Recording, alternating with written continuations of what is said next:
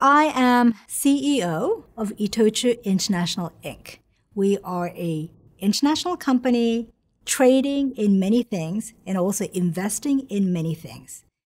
A CEO is usually the president as well.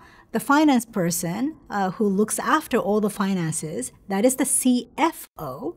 And the COO is the person who thinks about the strategy. And all these combined, we call them the C-suite. They're essentially the brain of the company.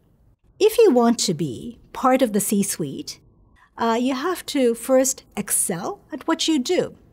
Of course, being promoted is an important thing, but I think the most important thing is that you know what you're doing.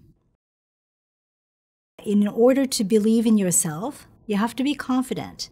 Do not be boxed in by others. Don't let others define who you are.